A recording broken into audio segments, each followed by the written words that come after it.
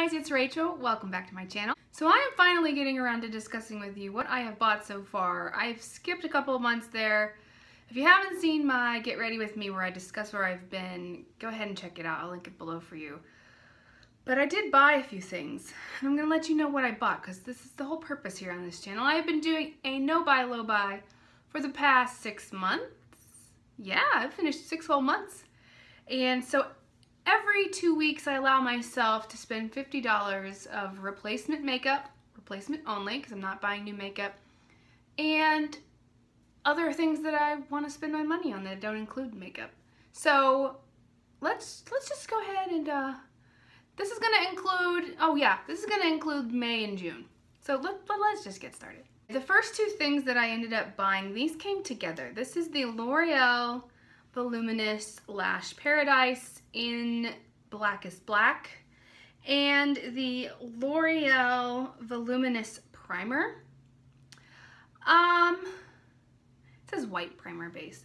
I actually ended up starting this out with the idea that I was gonna film it and test it and vlog it, and I started to do that, and then I got really sick with my pregnancy and I quit doing that.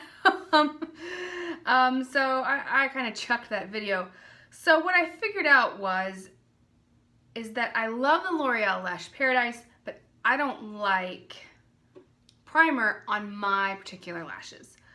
I felt like the primer didn't give me the fluffiness that I like out of the L'Oreal Voluminous, and that it didn't separate, it just clumped it together and it kind of weighed it down.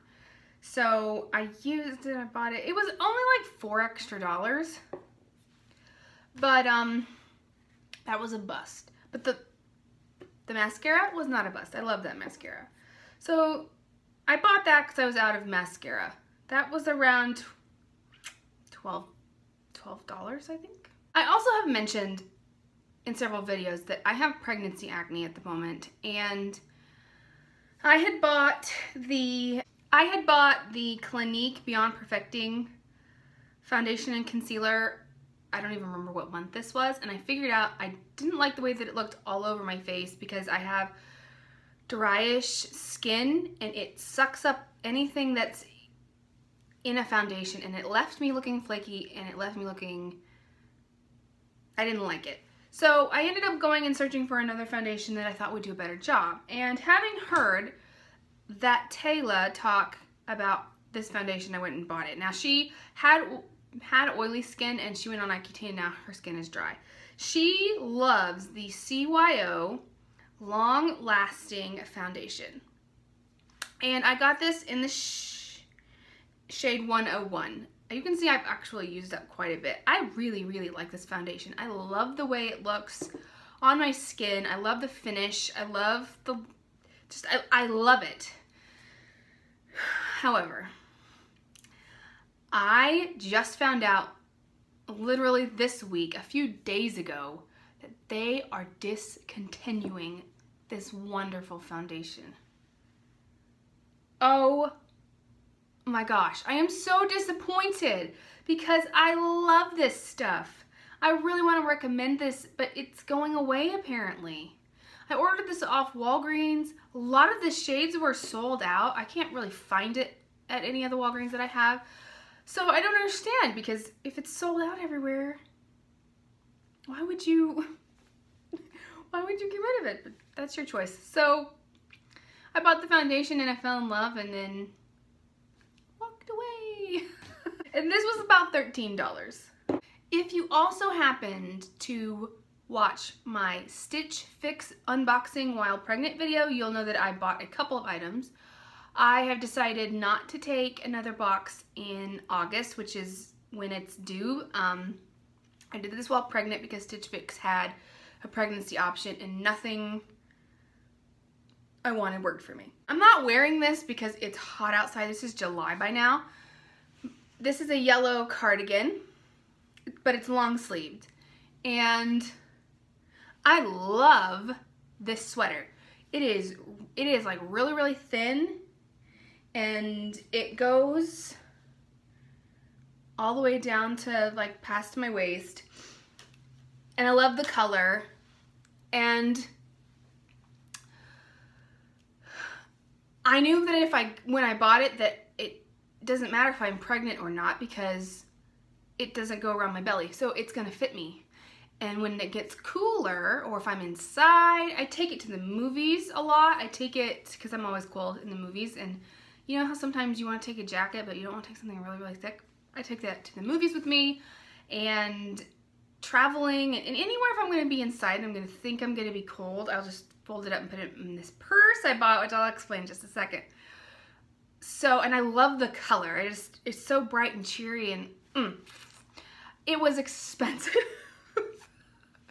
I think that this was $40-something.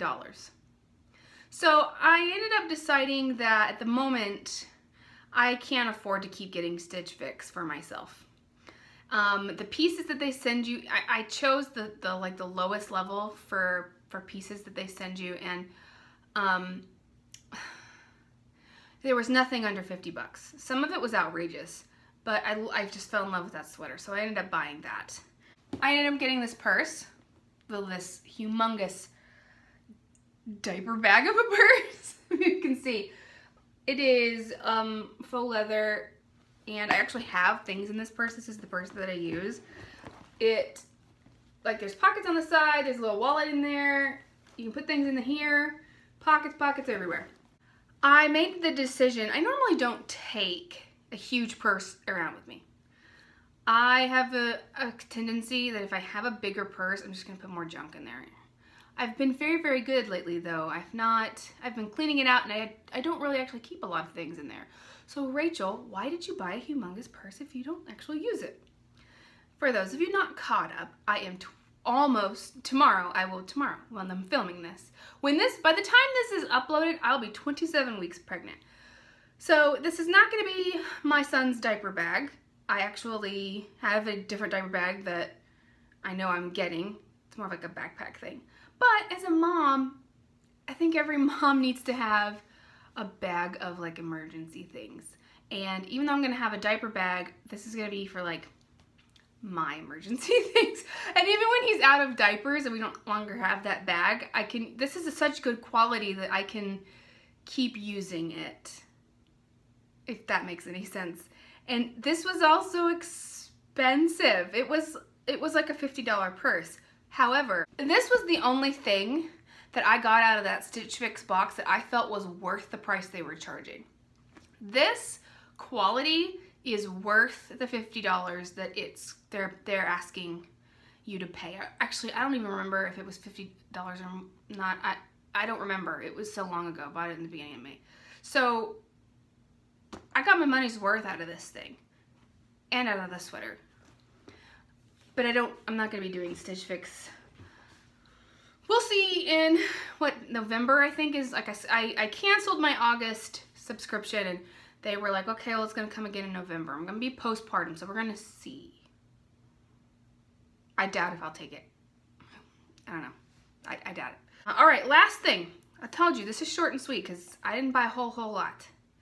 This is the two things that I bought. That was May. So the two things that I bought in June, there were only two things, and one of them is not even a product. This is the Elta MD UV Broad Spectrum SPF 50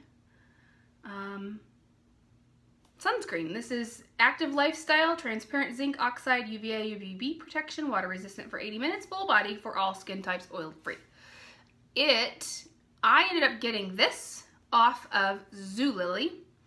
If you don't know what Zulily is, I have to say it really slow because you kind of stumble over it. It's like a flash sale site. It's like a Hotlook, or they put things on there and they only keep them on there for a short time and then it goes away.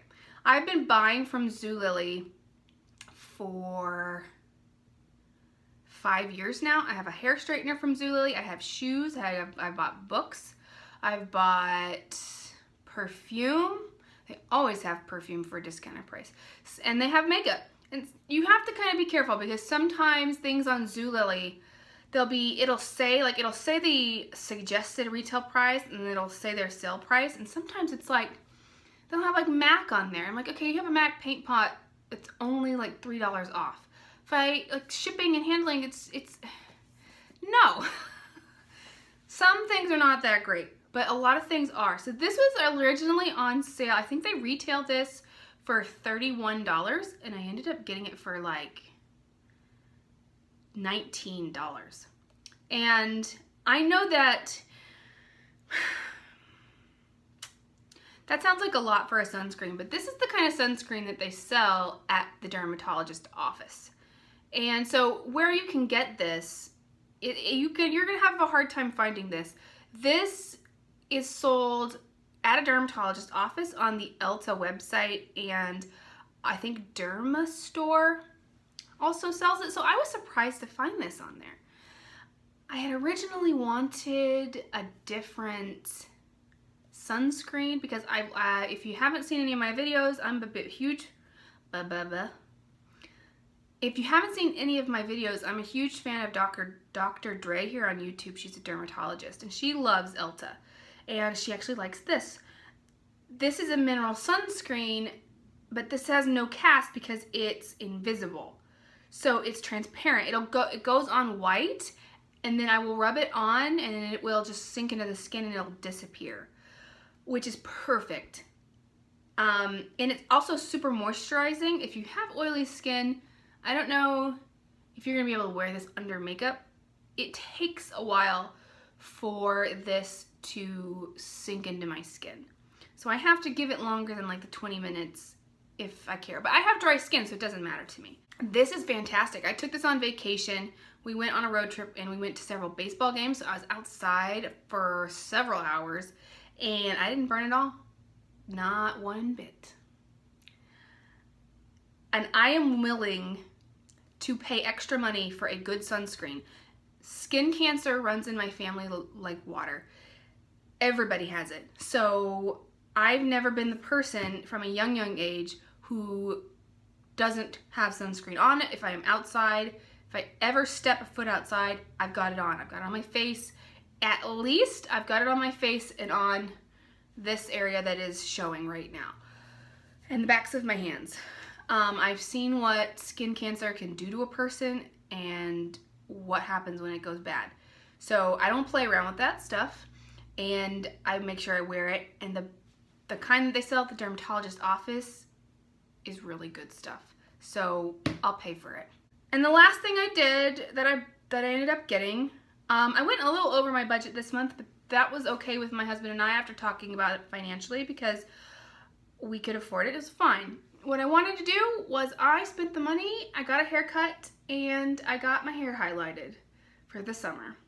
Before we went on vacation, I decided, like, at the drop of a hat, I was like, I want to get my hair colored. I want to be blonde for the summer.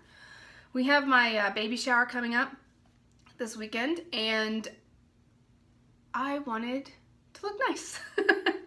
So I spent the money, and that was it. That was all I bought in June because this in my hair. And I was happy with it. Old Rachel never would have spent the money on hair even though she really, really wanted it. Because old Rachel would have spent that money on an eyeshadow palette. So this whole journey of mine is taking more fruition. So I try at the end of every video to tell you guys about the revelations that I have each month. By the way, I got my nails done too for the baby shower. That'll be part of my July update as well. But what am I trying to say? Oh. What I've learned over the past few months is there is a whole big, wide world out there of things to experience. And I love makeup so, so much. It is my favorite hobby, and it's something that I love to do. I love to watch YouTube videos on it. I still do that. I still watch everybody's videos on things. And I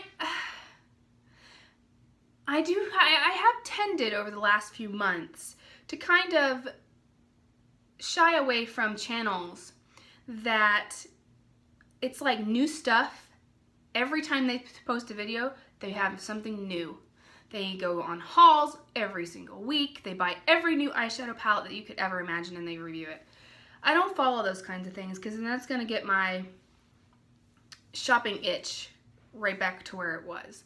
However, I do follow a lot of the same people that I always have, and I am finding that I can look at makeup, I can see new things come out by now. It's taken almost 6 months, and I can just absorb it, look at it, appreciate it, and let it go. Some things I've almost jumped the gun on, like I've almost really wanted to go in and get that or order it, but I haven't. And I'm so proud of myself.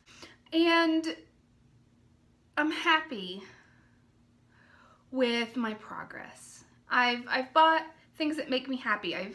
I've gotten my hair done, I've got my nails done, I've gotten perfumes that I've wanted, and more clothes and bags, and I haven't been irresponsible in my spending. That's the most important part.